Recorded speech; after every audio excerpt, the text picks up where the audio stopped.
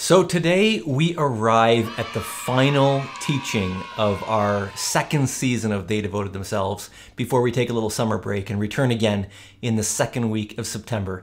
And with this then, one final reminder, if you can support us with these videos, we would greatly appreciate it. The giving links are in the description down below. Thank you so much for your participation, for your journey with us this past year. I think it's been a really wonderful season of teaching, and looking forward to the year ahead. The same slate of teachers has renewed, and it'll be good to journey with you again. So bless you in your summer. Thank you for everything. And with that, let's jump into the teaching.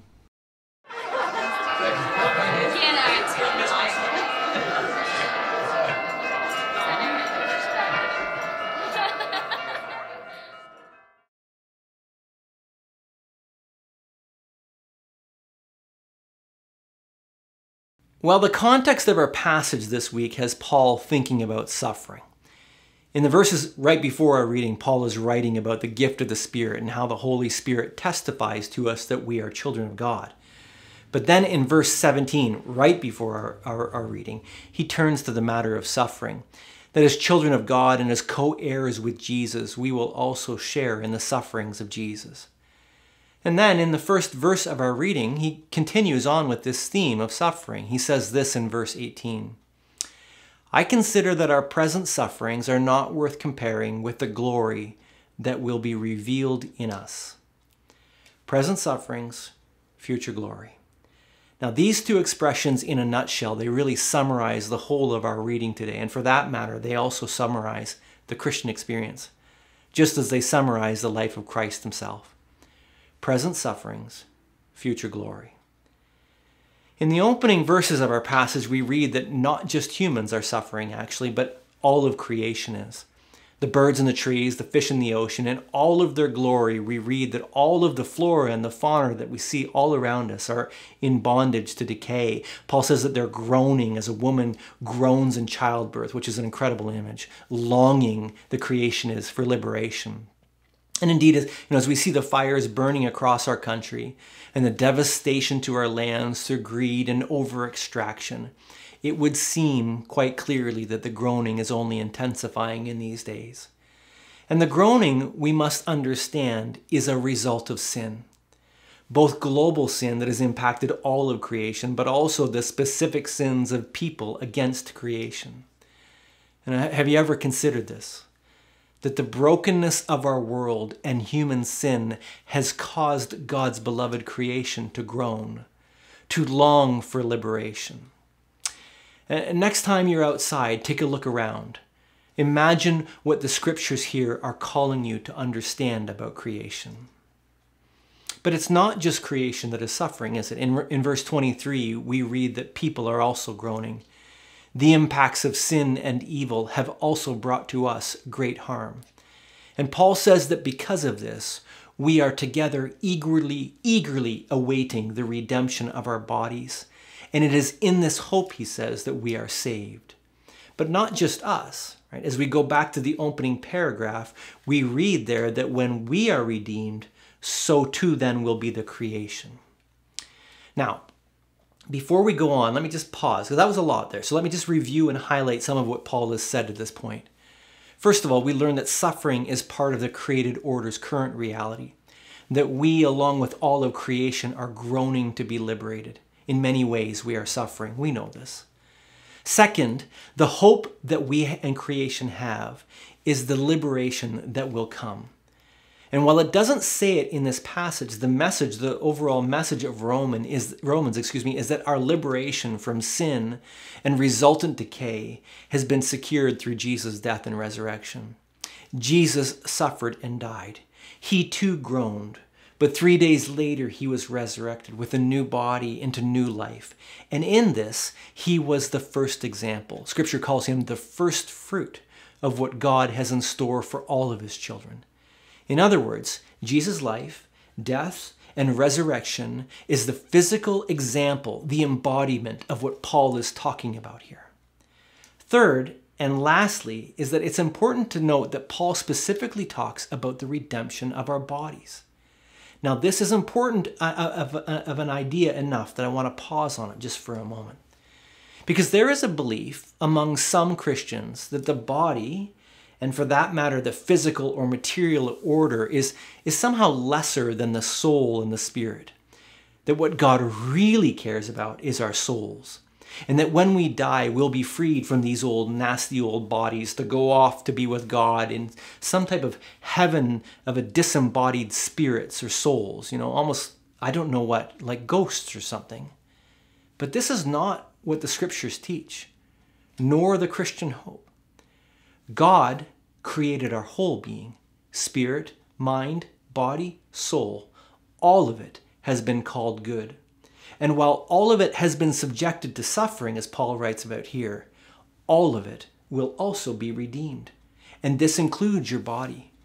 In the end, when we are liberated finally from suffering in a final way, God is going to resurrect you, including your body. And all of you will be redeemed, just like Jesus was redeemed. This is actually the future hope of the Christian, that at the end of the current age, which will be marked by the appearing of Christ and the revealing of his kingdom, you will experience the redemption of your whole person, along with all of creation, to live with God in a renewed, redeemed, restored, reunited heaven and earth. But alas, right, as we await for that reality, we still suffer. We have tasted the first fruits of joy, of life in Christ. Some of us have been healed, for example. Some of us have been set free from demonic or evil strongholds. And all of these things are almost like foretastes of that future hope, like appetizers of what is fully to come. But we still suffer, waiting for the full liberation. It's like we're in this in-between reality. That's what Paul's really talking about here. But as we live in this in-between state, Paul goes on to tell us that here too we have been given a first taste, a first fruit of this future reality through the Holy Spirit. It's another way we're tasting the future. The Spirit has been given to us, and he is like a deposit, Paul says in Ephesians chapter 1, that guarantees to us the future inheritance. But the Spirit, we also learn in verse 26, helps us as we live in this current age. He helps us in our weakness, Paul says. You say, how?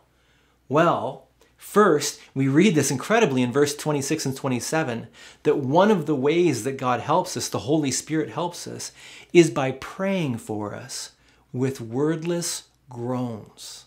Now that's interesting. Dr. Gordon Fee is one of my favorite teachers, one of the most brilliant minds of late evangelicalism. He sadly died last year of Alzheimer's. He was a teacher here in Vancouver at Regent College, just a wonderful, wonderful teacher and scholar. He believed that what Paul had in mind here was actually the gift of tongues. That the wordless groans of the Spirit that Paul is speaking of here are what tongues are. They are the Spirit groaning out on our behalf when we do not know what to pray in the midst of our weakness. Now, he's a far smarter man than I am, so I have no reason to doubt his understanding of the original languages. That's what he was a New Testament original language scholar. So let me just offer this then as a word of encouragement to you who have the gifts of tongues, and there are many of you in our churches. Don't suppress them. Let them out as you pray, because they could be, in fact, actually the very groans of God praying for you and the world in a way that you don't even know how to pray.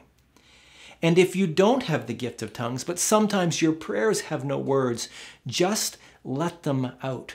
Groan them out. Just let that wordless tumult and angst come out, and do so in the faith and belief that the Spirit is at work in your life, helping you as this world and you also groan. And when you put all this together, this is interesting. Do you see what's being said here in this passage? The world is groaning. You are groaning, but so too is the Holy Spirit. And thanks be to God for his groans in the midst of our groans, right? But in addition to the Spirit praying, as we suffer along, Paul also wants us to have great faith, and he wants us to have confidence. He wants us to know that in all things, including our groaning, God is at work for the good of those who love him. And what is this good work?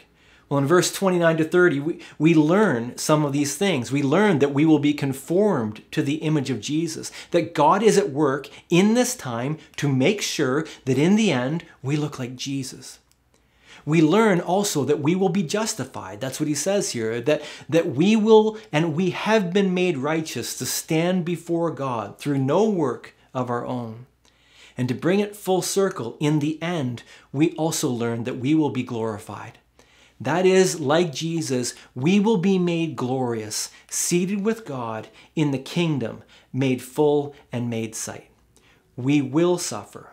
We are suffering, but there is glory before us. That is the message of this passage. Now, one final thing. How does one know that they can be secure in this great hope that Paul is speaking about? Well, Jesus' message to his people and to the world was, follow me, which means make him your Lord. And as we do this, as we make Jesus our Lord, we mark this by being baptized. Baptism is the way we fully identify with Jesus' death and resurrection.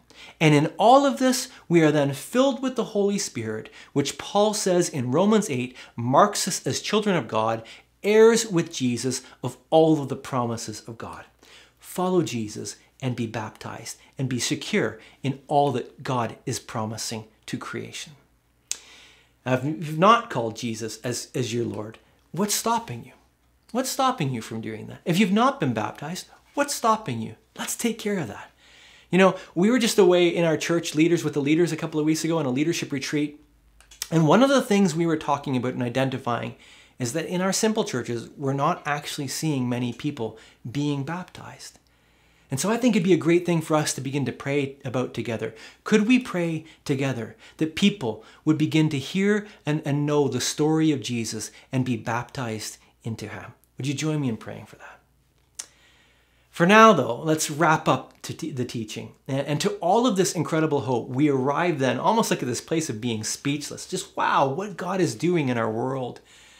And what do you say to that kind of incredible hope? Well, that's exactly what Paul says in verse 31. He says, after saying all this, he says, what then shall we say in response to all of these things? And so without further commentary, let's just read how Paul answers his own question, beginning in verse 31. Pull out my Bible here. What then shall we say in response to this? If God is for us, well, who can be against us?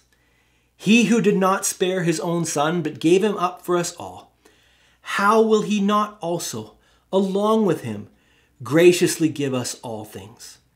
Who will bring any charge against those whom God has chosen? It is God who justifies. Who is he that condemns? Christ Jesus, who died, more than that, who was raised to life, is at the right hand of God, and he's also interceding for us. Who shall separate us from the love of Christ? Shall trouble, or hardship, or persecution, or famine, or nakedness, or danger, or sword? As it is written, for your sake we face death all day long. We are considered as sheep to be slaughtered. No, in all of these things, we are more than conquerors through him who loved us. For I am convinced that neither death nor life, neither angels nor demons, neither the present nor the future, nor any powers, neither height nor depth, nor anything in all creation will be able to separate us from the love of God that is in Christ Jesus our Lord. Amazing. Just amazing. Have a wonderful summer. We're on to our summer break now. We'll be back in the second Sunday of September. Much love to you all. As I say, have a great summer.